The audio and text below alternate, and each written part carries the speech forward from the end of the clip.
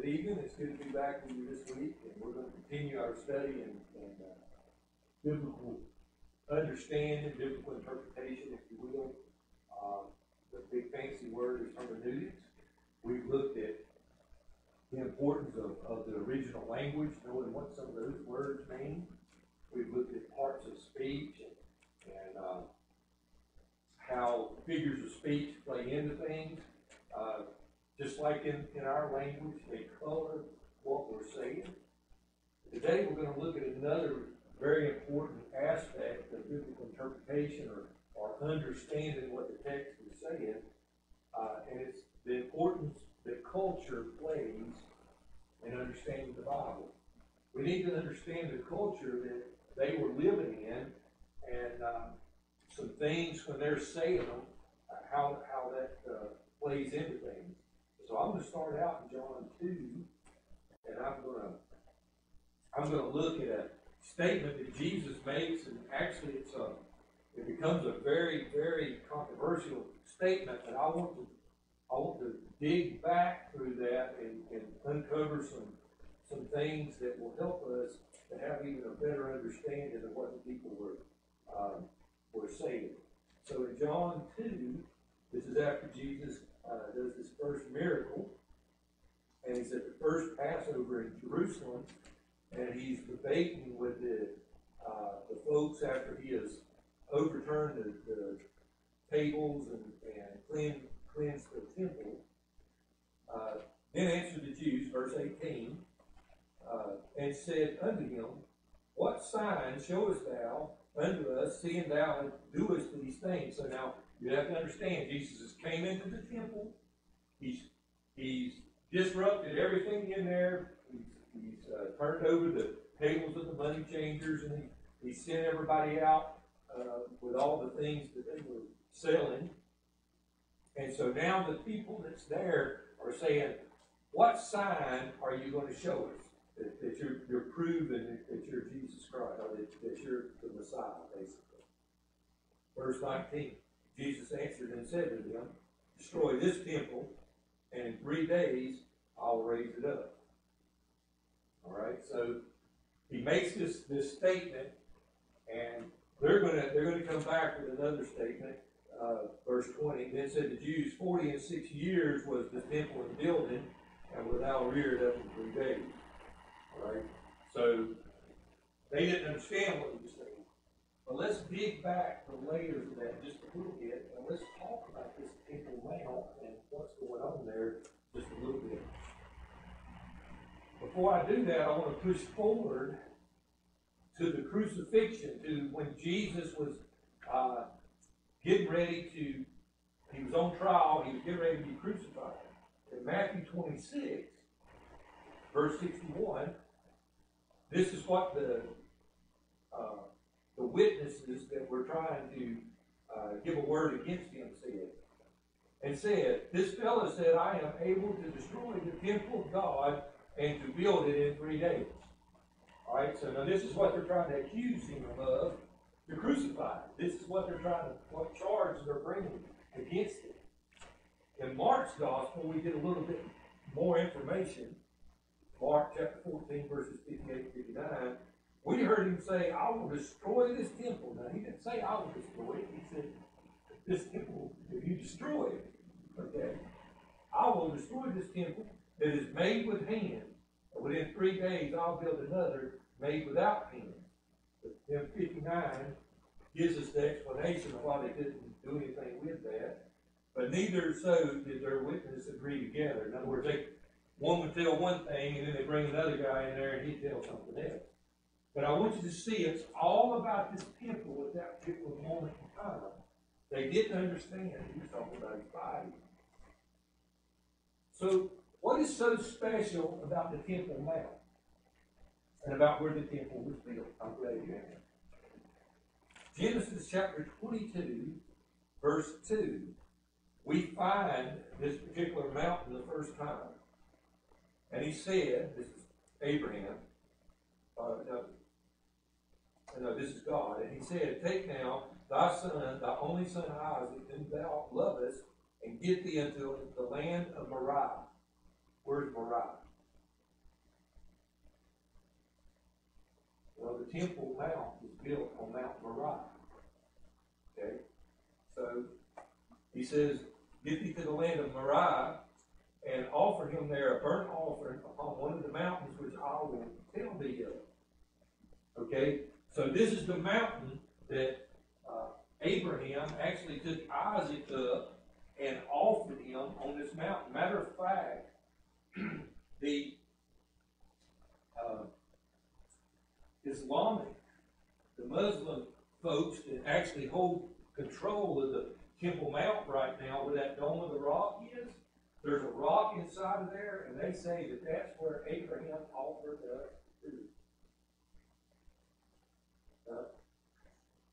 Ishmael. They believe it was Ishmael was the promised son. And but they say that that's where he was offered up. So again, we see this mountain. But the story don't stop there. In 2 Samuel chapter 24, David had numbered the people against God's will. And God brought a plague upon Israel. And so when the angel's hand was stayed, David went and bought a threshing floor from a Jezebite by the name of Uriah.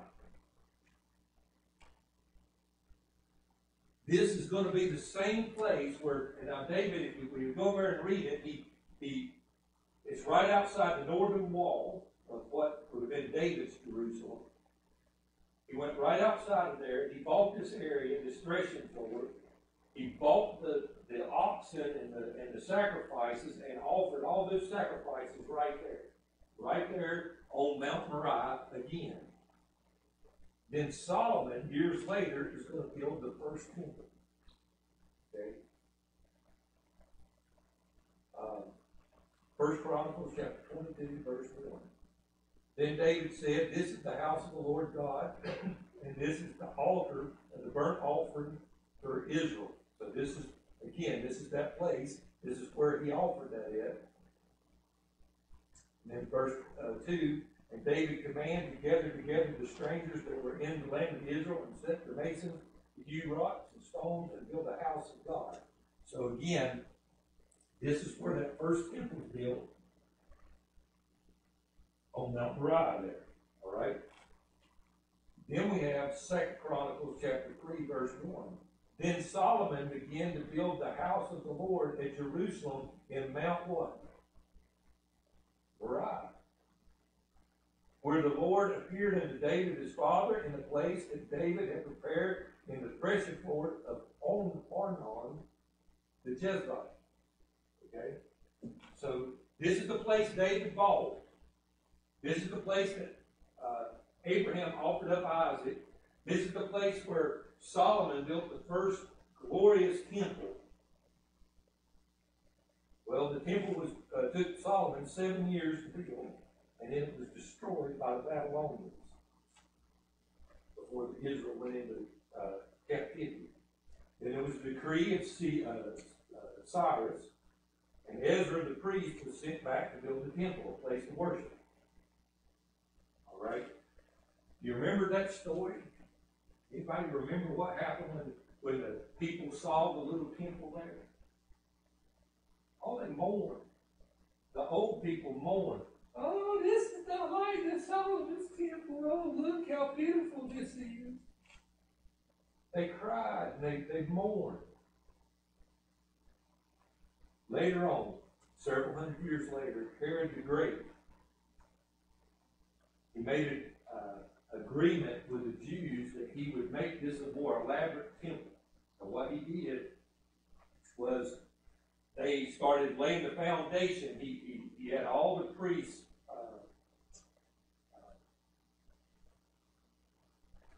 cleansed to where they can go and work on the Temple Mount. All right, so let's stop a minute and talk about that. Why do you think that Israel don't just go up there and take over the Temple Mount now and build their temple?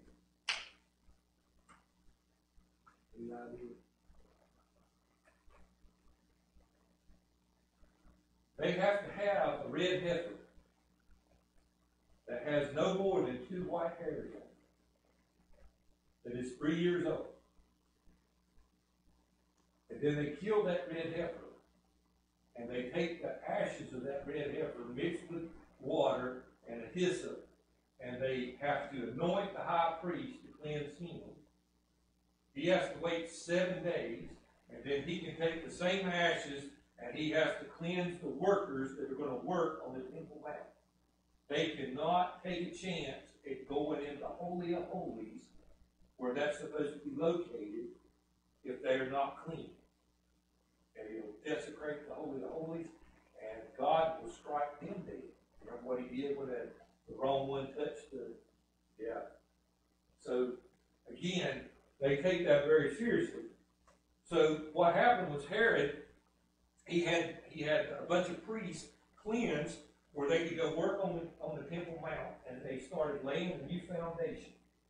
And they laid the Holy of Holies, and then they started working on the new temple before they ever took the old one down. And it's called the temple that Jesus would have seen when he was alive here on earth would have been Herod's temple. Okay, that would have been the one. He started work on it in 20 AD. And it did not get completed until 62 AD. How many years is that?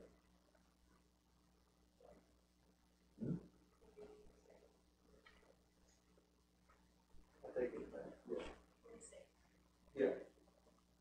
40, 42, 43 years. All right. So it took that long. It was 8 years prior to the temple actually being destroyed. It was finished 8 years right before it was destroyed. Now think about this a minute. Every time Jesus went to the temple when he was on earth, there was always some kind of work project going on. They were still building it. Every time he went there. All right? So that's something there. Titus, a Roman general, son of Caesar, he is the general that was taking over Jerusalem whenever 70 AD was there, when the uprising took place. He was the son of Caesar. There's 2 stories that circulate about Titus, okay? So now we're getting to why we need to know all this information, okay? So there's 2 stories that circulate about him. One is that he actually challenges his men to take over the Temple Mount where the Jews are held up. They've locked the temple, and they're putting on a fierce front, and he says, I'll give a reward to whoever takes it over. There's another story that circulates and says that he gave a command not to destroy the temple because it was so beautiful with all the gold and stuff on it, because it was gold overlay. What was Jesus' prediction on this thing? Matthew 24, verse 1. And Jesus went out and departed from the temple, and his disciples came to him to show him the buildings of the temple. And Jesus said to them, See you not all these things? Pointing at the buildings. Verily I say unto you, there shall not be one stone left upon another that will not be thrown down. All right. So what happens now? This building catches on fire, one way or another. Whether they set it on fire or whether there was a fire that started through the fighting. But there's a fire, and the gold melts off the sides of this thing because it's limestone overlaid with gold, and so it melts. And what they done was they pried the stones loose so they could get the gold out of the stones. Jesus' prediction, not one stone will be left upon the other that's not thrown down, was fulfilled in 70 AD. All right?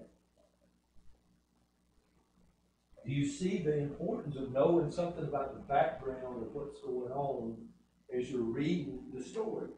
I mean, there's so much about all of this. Going back to Jesus, he says, I will raise this up in 3 days. And these people are saying, it's been 42 years.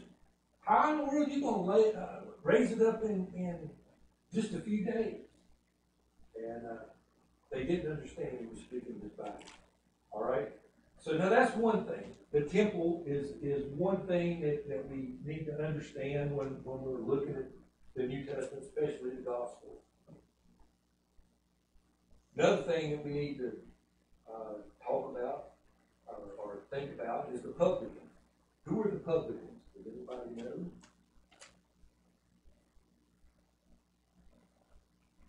We see them here on April 15th. Yeah, they were the tax collectors. And the publicans were seen as sellouts. And so that's why they were a byword. I mean, that's over and over again we see in the Gospels that they're a byword. Well, what happened was, if I was a Jewish person back in Jesus' day, I could have went to Rome and I could have told Caesar, I would like to charge the taxes for Randolph County. He said, well, what you going to give me? Well, how much taxes do we need in Randolph County? Oh, well, we need $100,000. All right. So then I would come and set up a way to collect taxes. I could tax everything I wanted to tax. I could tax this road out here. I could tax the water. I could tax the land you live on. I could tax the air you breathe. I could tax everything. Like that. Remember, Matthew was sitting in what? A booth. And he was taxing a particular road at that booth. All right? Well, what the people of Randolph County would see about me is I'm charging more than what I needed to charge. Because, see, I could charge as much as I wanted. That I get to keep all the extra. So if Caesar needed $100,000 and I could gain $1.5 million, I could keep the million and almost a half. $1,400,000. I just had to give him $100,000. And so they were seen as ruthless criminals. People hated them because they had the law behind them, but yet they were actually working against the people. Two examples of them would be Matthew and Zacchaeus. Both of them were tax collectors. Both of them were publicans. Another place that we could talk about is a funeral. All right? Jesus gives the cost of discipleship in Luke chapter 9, and I think it'll be showing right here behind us. So we'll just look at this. We'll talk about some of these different things that's going on, but we'll try to focus on the funeral itself. He's collected up disciples, okay? And in verse 57, and it came to pass that as they went in the way, a certain man said to him, Lord, I will follow thee wherever you go. Okay? And so Jesus looked at him, and this guy, he was a lawyer, I think, if I'm not mistaken. And Jesus said to him, foxes have holes, and birds of the air have nests, but the Son of Man has no place to lay his head. Now, that's the first principle behind sold out discipleship is we don't own anything. I mean, we're traveling through this world. And our Lord, he just traveled through this world. And if you're going to be sold out discipleship with him, and you're going to go wherever he goes, then you're not going to have anything permanent. You know, and this guy here, he wanted something permanent. Verse 59, he said to another, follow me. But he said, Lord, suffer me first to go bury my father. Do you think his father was dead? Yeah. But no, that's not the case. In their culture, he's probably the oldest son, and he's saying, let me go collect my inheritance, and then I'll follow you. Okay? What does Jesus tell him? He says, let the dead bury the dead. Right? But you go preach the kingdom of God. You see, so often, when we're talking about discipleship, and you just go back to the funeral here for a minute, when we talk about discipleship, there's always these things that we think is more important. We need to get in line before we can actually start serving God. God's saying, look, you start serving me now. You start serving me now. These things will come to pass one way or the other. They'll come to pass in their own time. But the time to serve me is now. All right? And so, verse 61, there's another guy comes to him. And another also said, Lord, I will follow thee, but let me first go bid them farewell, which are at home at my house. Oh, man. And Jesus said to him, no man, having put his hand to the plow and looking back, is fit for the kingdom of God. So what he's saying is your commitment's back at these people more than it is to me, because that's why you got to turn around and go tell them goodbye. And once he goes, he's not going to be able to follow him no way. He'll just stay there at home. You'll find some other reason to hang around. There's actually examples of that in the Old Testament. Okay? So, then there's the second coming of Christ. And I want to deal with this, I guess, verse by verse here. This is in Matthew 24, verse 32, where we're going to start at. Jesus said, now learn a parable of a fig tree. When his branch is yet tender and putteth forth leaves, you know that summer is nigh.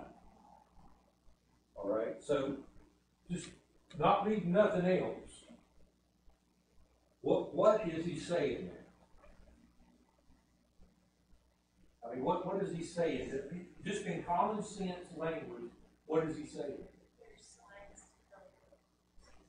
Yeah, the season's going to come about, and there's signs that you know because you're able to read these signs. I mean, won't be so many months, and we'll start having some blooms come out, you know, and we'll know that spring is just around the corner. And that's what Jesus is saying right here. So he's going to give you some things to look for, and then he's going to give you some things that's going to happen. So likewise ye, when ye shall see all these things, know that it is near, even at the doors. So the things that he's already talked about. Verily I say unto you, this generation, what generation is that? Please help me with this now, because there's people that misuse this verse right here.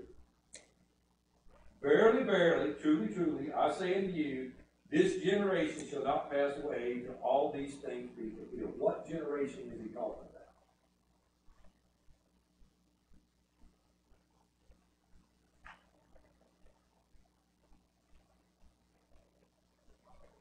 He's talking about the generation that is alive when the things that start taking place back in Matthew 24, I think about verse 3, where he starts talking about all the things that's going to happen during the tribulation period. All right? When there'll be wars and there'll be famines and all of those things. He says, you're going to know that my coming is near because these things are taking place. Just like you know that spring's near when the fig starts throwing out its fig leaves. Once these things start happening, this generation shall not pass away. Now, listen to me. There's people that say that in May 1948, when Israel became a nation, that's the fig tree throwing out her leaves. Okay? And so that's the sign that we know Jesus is going to come before this generation's over. What's wrong with that then? That generation's almost all dead then. You know what I'm saying? I mean, so that was not the sign that he was talking about. Does that make sense? But there's a lot of people that still hold on to that. Okay? But that was not the sign that he was talking about. He's talking about all these things that happened during the tribulation period. So now look what he says. Verse 35. Heaven and earth shall pass away, but my words shall never pass away. No one knows that day or hour. But of that day and hour knoweth no man, and know not the angels of heaven, but my Father only. But as the days of Noah was, so shall also the coming of the Son of Man be. So what were the days like? All right, so just look at it now. What were the days like? The days before the flood, they were eating and drinking. They were marrying and giving in marriage. So what does he say? Was he saying everybody was stone drunk? No. He's saying life is just going on. They went over to Dixie 3 and they got them a meal just like they did last week, you know. They went over here and they went car shopping and they were planning a wedding for their daughter and life was just going on. And then Noah entered into the ark and the flood came. And that's what he's saying. He's saying just like that. Just like that. That's going to be the way it's going to happen. Life is just going to be going on. It's just going to be going on. And all of a sudden, bam, it's going to be there. But it's not going to sneak up on you because I have given you these signs to be looking for. All right? So, they knew not till the flood came, verse 39, and took them all away. So shall also what? The coming of the Son of Man be. This is not, the coming of the Son of Man is not the rapture of the church. It is the second coming of the Son of Man. It is the second coming of Jesus to the earth. Okay? Now look what he says. This is the way it's going to be when he comes. There shall be two in the field, and one's going to be taken, and the other left. There's going to be two women, and actually, do you see up there on the screen, women shall be? Oh, it's not. Well, yeah, you see it in the parentheses there. Back up there, bro. You see it in the parentheses there? That means that little statement's not there. It says two grinding at the mill. That is what the Greek says. Two grinding at the mill. Not two women shall be grinding at the mill. They put that in there because they understood grinding at the mill would be women's work or slaves' work. It would not, men would never be grinding at the mill. But I got news for you. Is there a time when men were grinding at the mill? Gideon was grinding at the mill. Okay? So there is examples where men were grinding at the mill. Okay? Anyway, two should be grinding at the mill. One should be taken and the other left. All right, so let's talk about grinding at the mill for just a second. So we're going to have two out here in the field. They're going to be whatever. They're either going to be hoeing their tomato plants, side by side. One's over there in that row, one's over here in this row, and they're mowing. You're going to have two grinding at the mill. You had a wheel, and it took two people to actually turn this wheel, and it would actually grind the mill.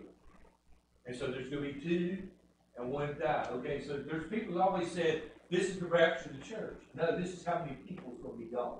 Some people are going to die during that time period. It's going to, the people that in our life or in their life during the tribulation period that they've got, it's going to be so rare that you're going to be able to keep everybody that you know. You know what I'm saying? It's going to be,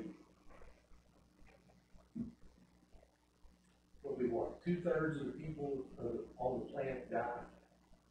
That's a huge number. 2/3 of the people on the planet is going to die. And so that's what Jesus is talking about here. He's talking about how many people are going to die.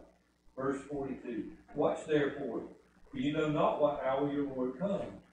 But know this, that if the good man of the house had known in what watch the thief would come, he would have watched and would not have suffered the house to be broken up. So, what is he talking about with a watch there? What is a watch? You know? Huh? Okay, but there's, okay, that's true, but in their culture, see, now that's what we're going back to. Their culture, there was 3 watches in the night. Okay, so they were divided up in 4-hour increments. And so if he knew what watch he was coming, he had been up during that time period. You see, and so again, knowing something about the culture helps you to understand the actual text that you're reading, you see. So, if you knew which one of the segments that the thief would have come, he'd have been up. He'd have had his butcher knife out, ready for it. All right? Verse 44. Therefore be ye also ready. For in such an hour as you think not, the Son of Man cometh. So, in what watch you think he's coming, he's not going to be there. Verse 45. Who then is faithful and wise servant, whom his Lord hath made ruler over his household, to give him meat in due season? Blessed is the servant, whom his Lord, when he cometh, shall find so doing. Verily I say unto you, that he shall make him ruler over all his good. But of that evil servant, he shall say in his heart, my Lord delayeth his coming, and shall begin to smite his fellow servants, and eat and drink with the drunken. The Lord of that servant shall come in a day when he looketh not for him, and an hour when he's not aware of, and shall cut him asunder, and appoint him his portion of hypocrites, and there shall be weeping and gnashing of teeth. And so again, he's talking about a day of reckoning, and he is given, in my opinion, he's given the Jews the warning that they need to be busy about what they're doing. But I think at the same time, we can apply that to the church. We need to be busy about what the Word has called us to do as well. That would be the application here. All right. One more thing I want to deal with, and then we'll be gone. Okay? Running before the king. This right here makes about no sense when you read this particular text. This is in 1 Kings chapter 18. This is the account where Elijah is on the mountain, and the prophets of Baal are there, and they're trying to get their God, they're trying to get Baal to answer their call for fire to come down out of heaven. And all right, so what is Baal? Does anybody know what Baal is? What kind of God he was? He's the god of thunder. So he's the god of rain. He's the god of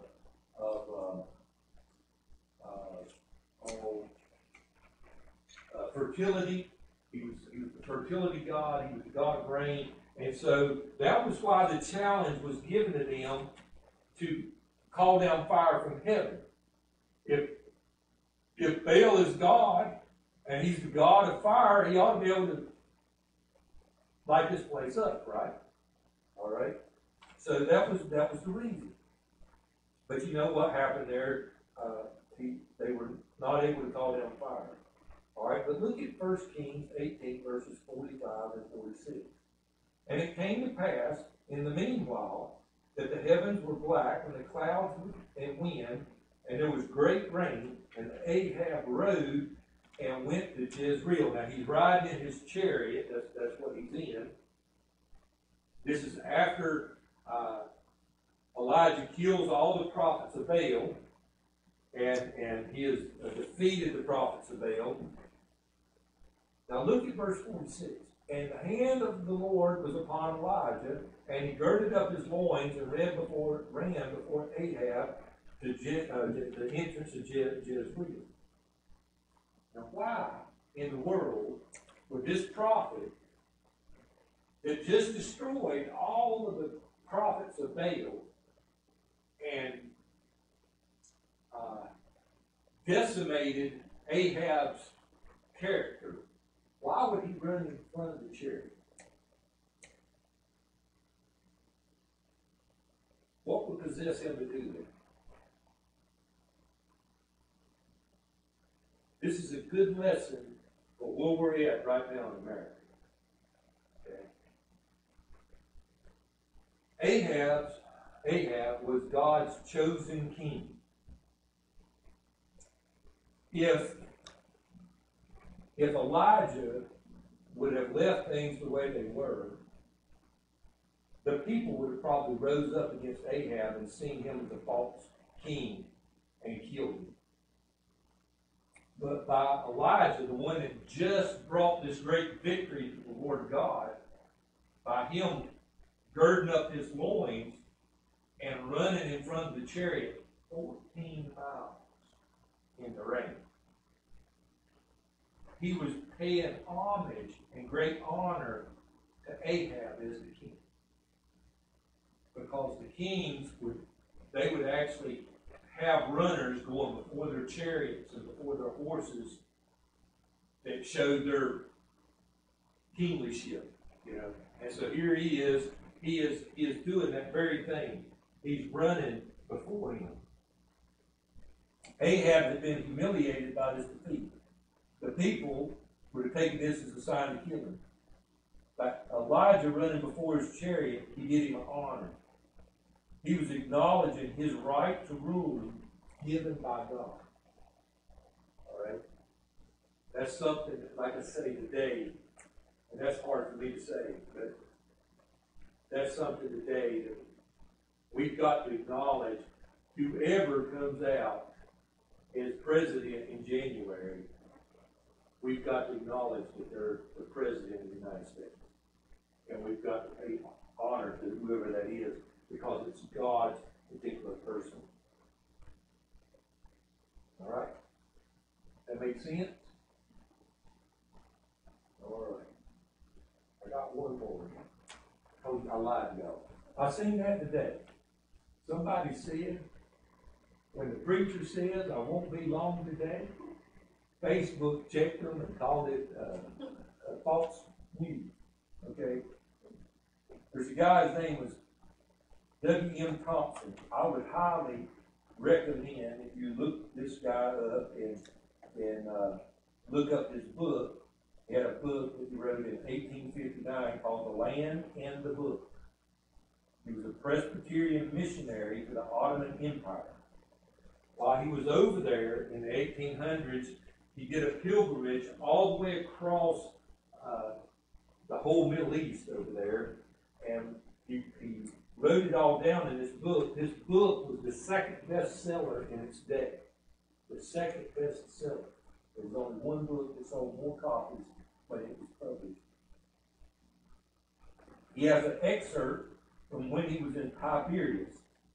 And he was sitting and he watched all of these shepherds, or whatever you want to call them, drive in all of these oxen and donkeys into town. And once they got them inside of the gate of the city, you know, the city had a wall around it, they just left them alone.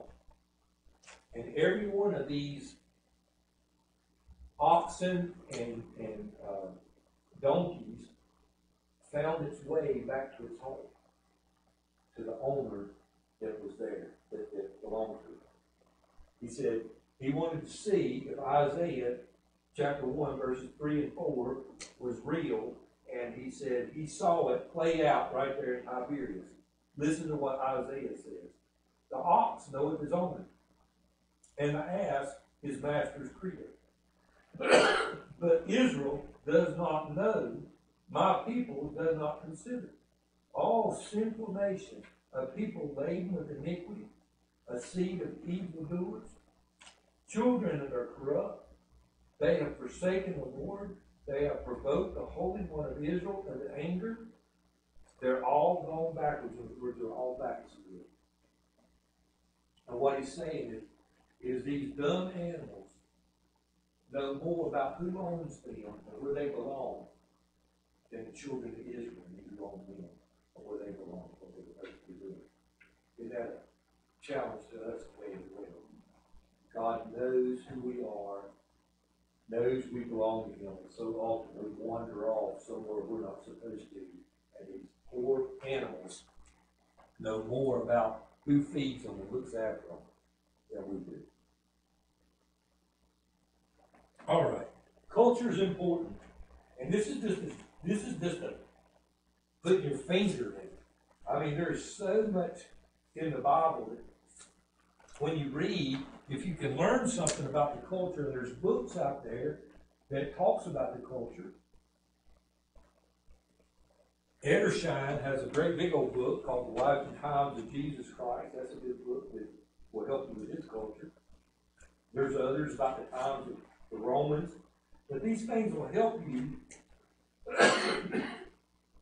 glean more out of the text itself and help you to have a better understanding. All right. Let's pray and let's go on. Our Heavenly Father, Lord God, we want to thank you for this day. And Father, I thank you so much for the opportunity to be here to teach. Lord, I do pray that whether it's the people in here or whether it's the people on the internet, that they glean something out of this that will help them in their Bible study and help them in their understanding of Scripture. That they might come closer to you and know more what you expect out of them and what you have for them. Father, keep us all safe as we go home. Bring us back this coming Sunday looking for you to show up.